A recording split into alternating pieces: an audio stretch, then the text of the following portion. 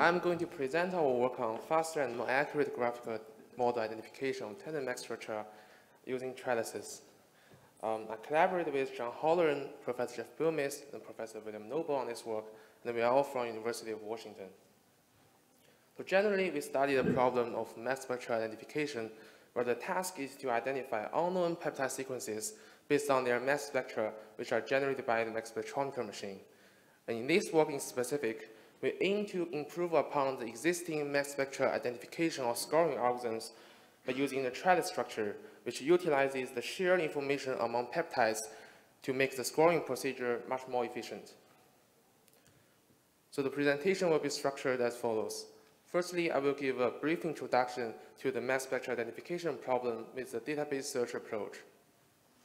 Next, I will describe the trellis structure and in specific the trellises of peptides. And thirdly, I will show how to apply the trellis structure to various scoring algorithms using dynamic Bayesian network as a tool. And finally, we will look at the experiment results and see how trellises are effective in practice. So let's start with the mass spectra identification problem. Well, generally, we are given a set of unknown proteins which get digested into a set of peptide sequences, and through the mass spectrometer machine, we get a large collection of observed spectra. And for each observed spectrum, we have a scoring algorithm which looks into a certain peptide database and assigns scores to a set of peptides so that the top scored peptide is reported as the peptide responsible to generating certain observed spectrum.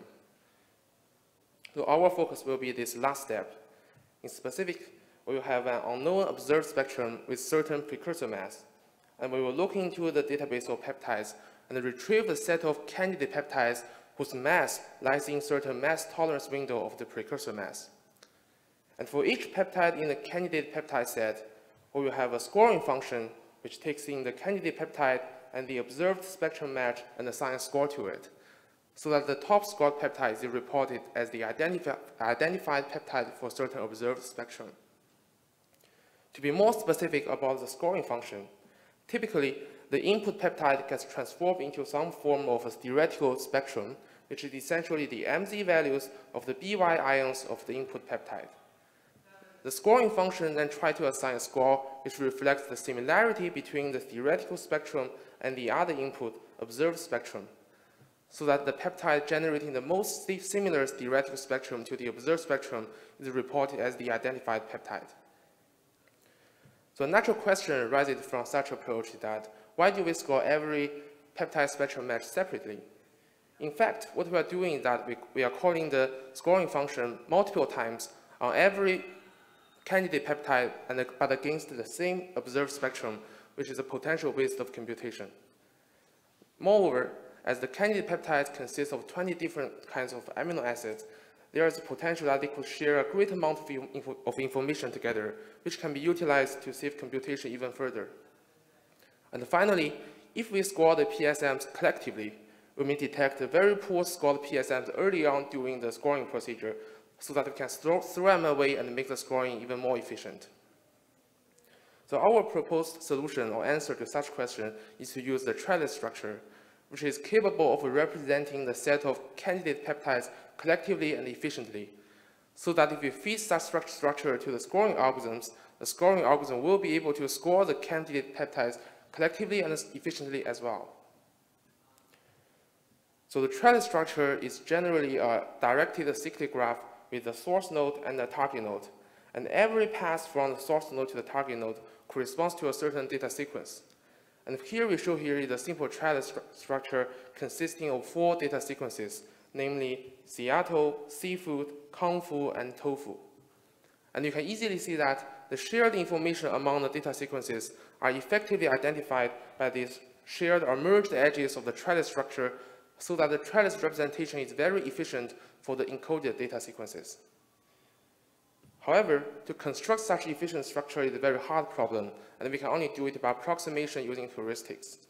So our proposed algorithm generally consists of 2 steps, where firstly, we add in the data sequence one by one while we make sure the prefixes of data sequences are merged. And after that, we run a DFA minimization algorithm which makes sure the suffixes of data sequences are also merged. Here we give a simple illustration of the process of construction of the trellises on 4 data inputs, AC, AD, BC, and BD. Where firstly we add AC and AD into the trellis where we identify the shared prefix A here, and then we add BC and BD into the trellis, and similarly we identify the shared prefix B. And finally, we run the DFA minimization algorithm, which identifies the shared suffixes, which gives us this very efficient and compact representation in the end. So trellises are representation for general data sequences, including peptides. Suppose for certain observed spectrum, we retrieve these 3 very simple peptides from the database as the candidate peptides. And to construct the trellis on these 3 peptides, we will first write out the MZ values of the BY sequences of these peptides, or essentially their theoretical spectrum, into these data sequences, and feed them as the input to the trellis construction algorithm that I have just described. As a result, we will have this trellis structure, where we have 3 colored paths from the source node to the target node, and every colored path will correspond to the data sequence or the theoretical spectrum of a specific peptide. For example, if we follow the green path here, we will have traversed the theoretical spectrum of peptide EALK, which will be the same data sequences shown here. And you can also easily see that the shared information among the theoretical spectra of the peptides are effectively identified by this shared structure, so that the trellis representation of peptide is very efficient. Next, I'm going to show how to apply such efficient structure to various scoring algorithms using a tool of dynamic Bayesian networks. Well, dynamic Bayesian networks can be thought of as a more generalized form of Markov chain, where we define the interactions among variables by this graphical structure, which get replicated across time steps and with the time-dependent interactions similar to Markov chains. However, for our problem of mass spectra identification, there is no real time concept. Instead, the time step would correspond to the orders of the observed peaks based on their MZ values, or in other words, we read in one observed peak at a time, so that at time step t, we will read in the t's smallest observed peak based on their MZ value from the observed spectrum. So we choose to use the dynamic Bayesian network, or DBN, to connect trellises to scoring algorithms for the following 3 reasons. Well, firstly, trellises can be very easily traversed using a simple DBN model, as we will show later. And secondly, a lot of scoring functions can also be very easily represented by DBNs, and the DBN inference will generate exactly the same score as the original scoring functions. And specifically for this work, we will show how to write the XCore or sequest function as a DBN model, which could be potentially generalized to a lot more scoring functions. And finally, as we are using DBN inference, we benefit from the efficient DBN inference technique, specifically the beam pruning technique, which could make the scoring procedure even more efficient.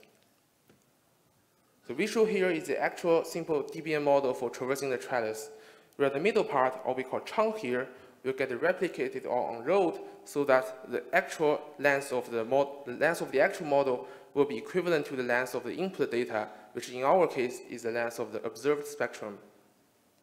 Essentially, such DBN model for traversing the trellis consists of 3 variables, namely the transition or delta variable, the trellis link variable, and the trellis node variable. And the transition or delta variable can be thought of as an input or control variable into the DBN structure, and the trellis link variable can be thought of as the output variable, which contains the data you want to access from the trellis. And finally, the trellis node variable indicates our current positions in the trellis. So to understand the mechanism of such DBN model, let's revisit our previous example of this simple trellis. Suppose at the current time step, we start from an S node, which is the source node here. And if we set delta to be 0, it means we don't want to move any further into the trellis structure. So we'll stay at the source node at the next time point, and we'll have traversed none of the data. And similarly, suppose we still start from the source node, but if we set delta to be 1, which means we want to move 1 step further into the trellis structure. So at the next time step, we will arrive at the nodes N0 and N1, and we'll have traversed the data C, Con, and 2. And similarly, if we start from nodes N0 and N1, and we move 1 step into the trellis, we will arrive at the target node for the next time step, and we will have traversed these 3 data. And finally, if we start from the source node, and we move 2 steps into the trellis, we will arrive at the target node in the next time step, and will have traversed all the 4 data sequences encoded in the trellis structure. So that's generally the mechanism of the DBN for traversing the trellis. And next, we're going to show how to apply it to scoring functions. So first, we're going to show how to apply it to a drift model. A drift model is itself a DBN-based spectral identification algorithm that is recently proposed by my collaborators of this work and have achieved great performance on a variety of datasets. And we show here is the actual DBN model of drift, which is a little bit complex model. However, to apply trellis to it is very simple. But generally, we just keep the bottom part, which is the drift part, here unchanged, and we stack the trellis DBN part on top of it. And the DBN part can control the traverse of the trellis by inputting through this delta or transition variable, and you can read data from the trellis structure by reading from this trellis link variable. And then we will get this very efficient drift trellis model, which is capable of scoring the set of candidate peptides collectively. Another great advantage of such drift trellis model is that we can discriminatively train drift model, which is previously infeasible without trellises.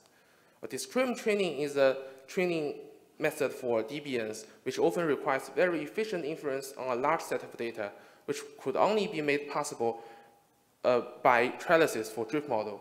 And as we will show later in the experiment session, the discriminant training boosted the drift performance quite significantly. And next, we're going to show how to apply trellis to XCore or sequence scoring function. We call XCore a linear scoring function, as essentially it's a dot product between 2 vectors, which can be represented by this very simple DBN model. And to apply trellis to it is also very simple, but generally we just keep the bottom XCore DBN part unchanged, and we stack the trellis DBN on top of it so that the bottom part can read data from the trellis by reading from this trellis link variable. And finally, as aforementioned, another great benefit of using DBN to connect trellises with scoring functions is that we can benefit from the beam pruning technique. The general idea is that as we are scoring the set of candidate peptides collectively, we can identify the very poor scored candidates early on during the inference based on their partial scores, so that we can prune them away to save computation. And illustrated here is a simple beam pruning technique called K-beam pruning with K equals 2, where we only keep the top 2 scored candidates, which makes the computation much faster. Finally, let's look at the experiment results. So the major result we want to show is that the trellises indeed make the DBN scoring algorithms much more efficient. And here on the left plot is the relative runtime percentage of the trellis DBN model compared to the original DBN scoring algorithms on 3 datasets. And we can see for both XCore trellis model and the drift trellis model, we are able to achieve roughly 10-fold speed up. Specifically for drift trellis model, we have a trellis speed model and trellis space model, where generally we vary the beam pruning technique. And as can be seen from the right, a false discovery rate plot here, for either trellis space model or trellis speed model, there's barely any loss of performance compared to the original drift model.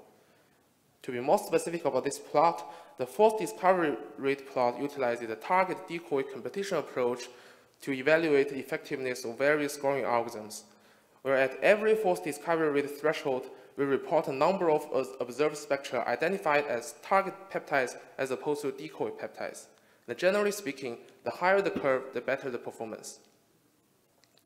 And next, we're going to show the effectiveness of discriminative training of drift model, which is previously infeasible without trellises.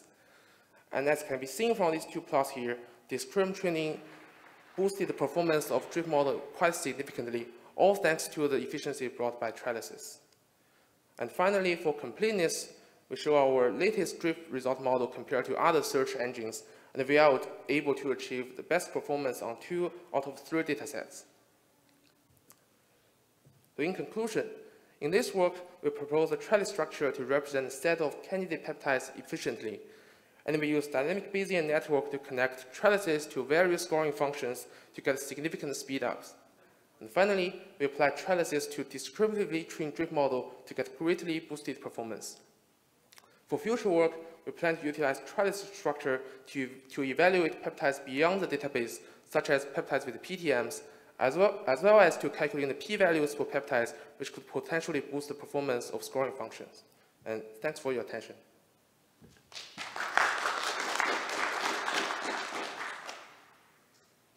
Okay, thank you